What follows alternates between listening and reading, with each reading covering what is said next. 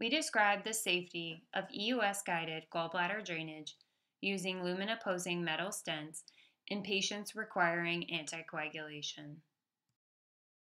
We have nothing to disclose. Please see the key words for the case series listed below. Background: EUS-guided gallbladder drainage can be used to treat acute cholecystitis in patients with medical comorbidities that prevent definitive operative management. As opposed to more established endoscopic procedures, there are no guidelines on the optimal management of anticoagulation in these patients. We report on 5 patients who underwent EUS-guided gallbladder drainage on long-term anticoagulation and their procedural outcomes.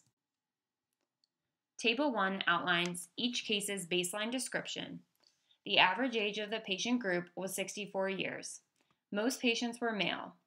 The most common medical comorbidities were myocardial infarction, congestive heart failure, atrial fibrillation, DVT, and diabetes. Most patients received heparin for anticoagulation. The mean INR pre-procedure was 1.33. The mean PTT pre-procedure was 59.3. Mean hemoglobin pre- and post-procedure were 11.4 and 11.6 respectively.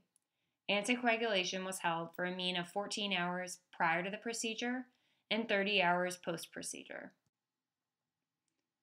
Table 2 describes procedural details by case. Technical and clinical success was achieved in 100% of the cases. There were no adverse events related to the procedures, including bleeding or thrombotic events. 3 patients died within 3 months of the procedure related to complications of underlying malignancy or their known medical comorbidities. For the purposes of this video, we will focus on case 2. He is a 69-year-old male with paroxysmal atrial fibrillation presenting with non-ST elevation myocardial infarction, necrotizing gallstone pancreatitis, as well as acute cholecystitis. He had a heart catheterization which showed severe multivessel coronary artery disease, and cardiac bypass was deferred until after management of acute cholecystitis. His heparin was held 24 hours prior to the EUS-guided gallbladder drainage.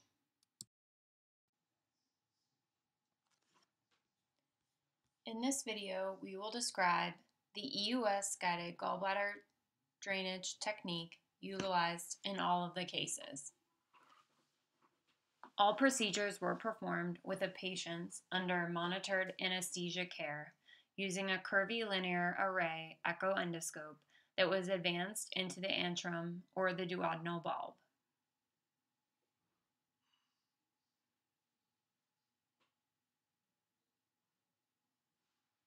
Transduodenal or transgastric access was obtained after sonographic visualization of the gallbladder with a measured distance between the gallbladder and the enteric wall of less than 10 millimeters in each case.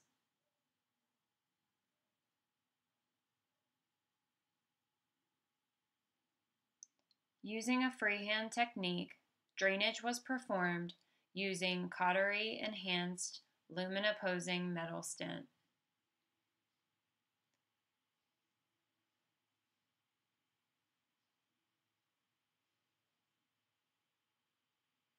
The stent position was confirmed under endoscopic and endosonographic guidance. No dilation of the LAMS post-deployment was performed.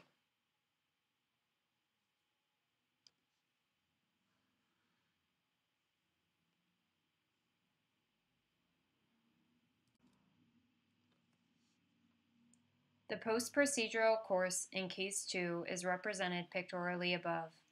Therapeutic heparin was resumed on post-procedural day 2 at the time of coronary artery bypass grafting. No bleeding events occurred within 30 days of the procedure. The patient was discharged on hospital day 28 post-CABG. Photo A shows a CT abdomen with cholecystoduodenostomy stent in place 1 month post-procedure.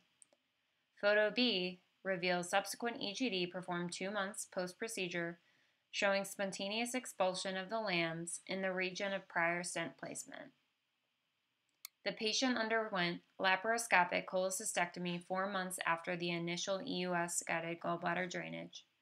The operation revealed a persistent pinpoint cholecystogastric fistula, which required takedown and closure. He remains asymptomatic at 9 months follow-up. Conclusions. We report a series of successful EUS-guided gallbladder drainage in patients requiring anticoagulation.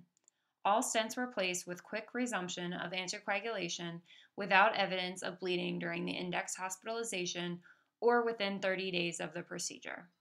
Long-term data of this study is limited, as mean follow-up duration post-procedurally was 6.25 months.